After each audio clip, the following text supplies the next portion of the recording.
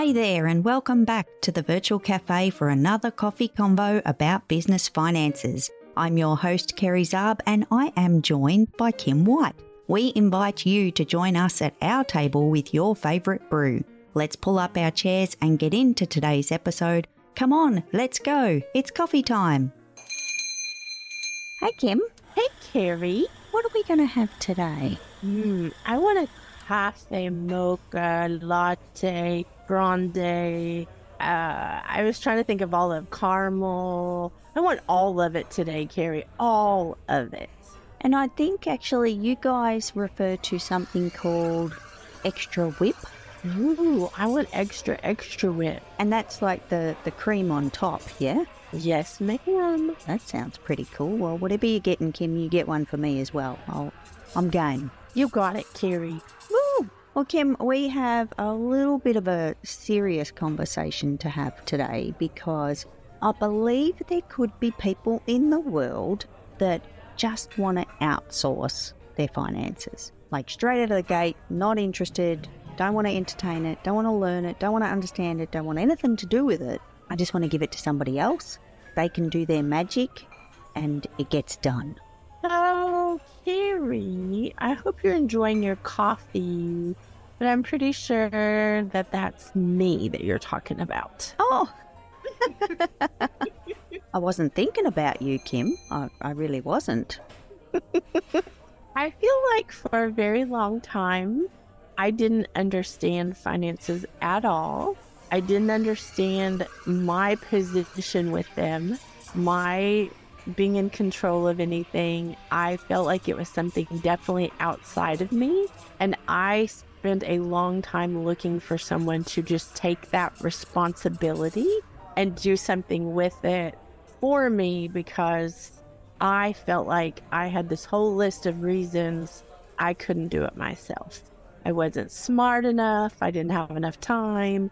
I couldn't learn it. Like, all of these excuses really disqualified me from wanting to have control over my finances. And Kerry, I spent a long time looking for somebody to just do it. And Kim, I can relate to that in many ways. Firstly, because when I had my first business and had to play with the numbers, it wasn't my favourite thing to do. And I didn't feel smart enough, and I certainly didn't think that I was able to do it. There was a lot of self-doubt about being able to do it and do it well. And I proved myself right because I didn't do it well. However, these days I feel, and it's no surprise to hear these words come out of my mouth, but I feel that way about the words. Somebody else can just write that thing, and someone else can do the blog, and someone else can do the words on the website, and there's a letter that needs to be put together. I don't want to, no. And I would love to just palm that stuff off to someone else. I know that sounds really horrible to put it that way, but I do want to outsource the words. However, there's a piece of me on the inside going, you know what? I don't know if that's the right thing to do. So I have had a lot of coffee with that, and I'm still having a lot of coffee with that, because I think I need to do it. I think I'm like that little train. I think I can.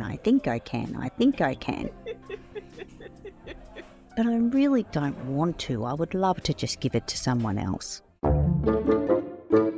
In 2022, I started sharing a special tool out to the universe that has since saved this community over $61,000. As your financial designer, I know what it feels like to find those random charges on your bank or credit card statement. If you want to get in control of your recurring payments, Simple Subscriptions is the free tool for you. Available on Google Sheets or Microsoft Excel using a simple 4-step process. I host a live tour of Simple Subscriptions every quarter.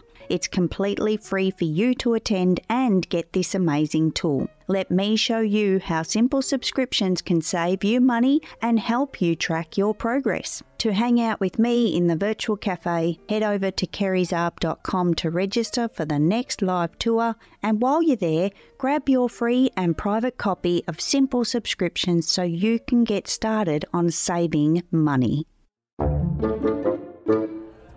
So can I challenge you with a question, Kerry, on this? Oh, I know you're going to. I don't think I've got a choice. When somebody tells you what to do in any capacity, they come in and they start bossing you around and telling you, do this and do that, go clean your room like when you're little, or you have to do this, you have to do that. Is that the favorite feeling that you have? No. So I feel like this is one of those disconnected things in us as humans. Why is it we don't like being told what to do, yet we're waiting for that magical human that doesn't exist, by the way, to come in and do all the things for us, read our minds so that it's done exactly like we want it done. We don't have to learn it. We don't have to know it. We can leave our responsibility with someone else, and then we expect a great outcome. I almost feel like it's a bad movie that you're watching when you're doing this for your own life, because if somebody comes in and bosses me around, the first thing I think of is, there's no way I'm going to do what you say just because you say it. And yet that's what I spent a long time looking for, that person that would take over all of that financial stuff, so I didn't have to be responsible and I didn't have to think about it. And Kim, that's an interesting way to look at it, and I feel that in what I've just said about the words, that if I don't want to deal with it and I don't want to get comfortable with it, then I should be able to just give it to someone else. And why can't I? But you're right, there is that element of responsibility, as the business owner. And I have to say this out loud, I do feel that finances have a bit more importance than a blog. There is definitely that. And I like the ability to make the decisions in my business. So if I was to, and let's stay with the blog for a second, if I was to outsource the blog to someone else and not touch it at all and have nothing to do with it, what's going out there? What would be the result of that? And I think that's what stops me making that decision to actually give it completely to someone else, is what's the outcome? What will the outcome be?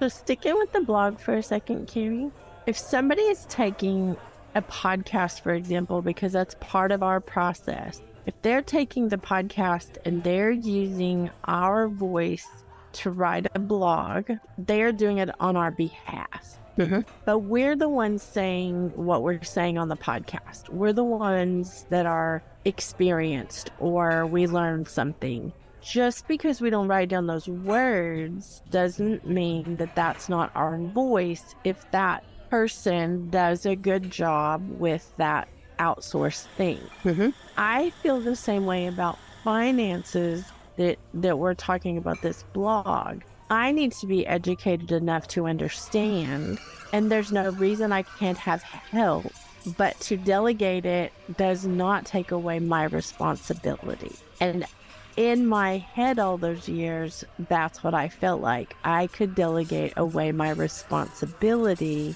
and that's the part that's not true. And that's the rub in this, Kim, because we can. I could go tomorrow and outsource my blog.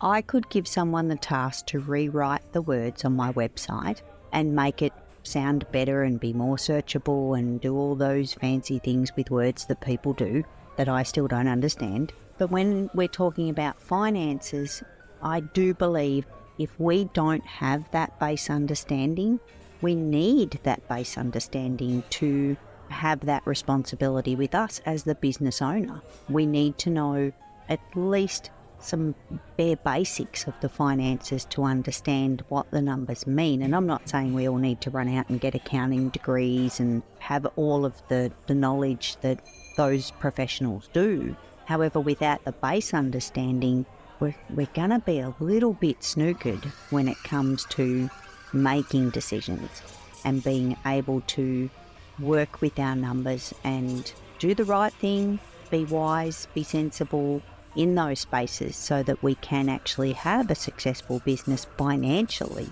So can I use an example right now that's going on with our business and our life, Kerry? Yep. We have multiple projects going.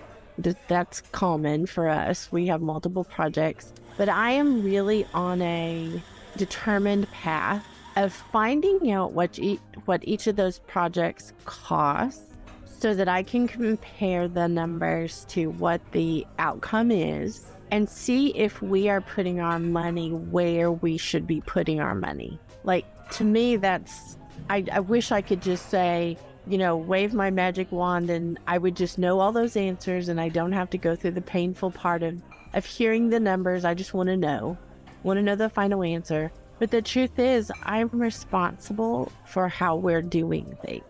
And that, to me, is one of the best examples in my life at this moment of me wanting to give that away and outsource that.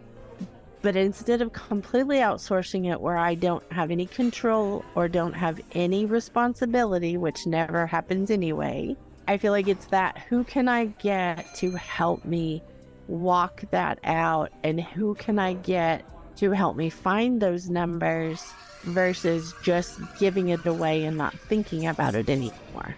And Kim, that's the interesting scenario, because if we're keeping the responsibility and we have our finger on the pulse, does not mean we have to be doing it. We don't have to be the doer in the business finances for them to be successful. If we've got the understanding of it, we're getting some help to bring it together, that's a great position to be in. And I feel like that is the best position to be in, because then you're not disconnected. Like you said, you still have that element of responsibility and that ownership. However, when it's not what we want to be doing, sometimes we can be much more valuable in our business by doing something else as well. So yeah, there's that. We can level up in this space as we go. When we first start our business and we're quite small, use that time and be grateful for that time to be able to learn the finances, so that when you're in a position to outsource it, you've got that base behind you. But by all means, I don't think anyone in business, as we grow and our business grows, we shouldn't be the doer in all the spaces forever. No, I like that, Kerry, a lot. I don't have to be the doer, but I do need to be the knower. Yeah. I need to know the things, but I don't have to do all of the things. I love that. Exactly. Well, Kim, I think we've spoken about this enough at this point. I think it could resurface in a future episode with a little bit more detail, maybe from a different angle. And I think that's a pretty good place to leave it, Kim. Well, Kerry, I'm going to get my coffee to go because I did not finish it. Definitely. My big old mocha latte, grande, extra whip, caramel, all the things in a big old cup to go. Well, Kim, thank you for hanging out with me in the virtual cafe. I will see you next week. Bye, Kerry. Bye, Kim. Thanks for joining us in the virtual cafe. You can follow the show to be notified of future episodes, and if you're enjoying this podcast, we encourage you to leave a rating or personal review. Until next time, happy biz beans to you.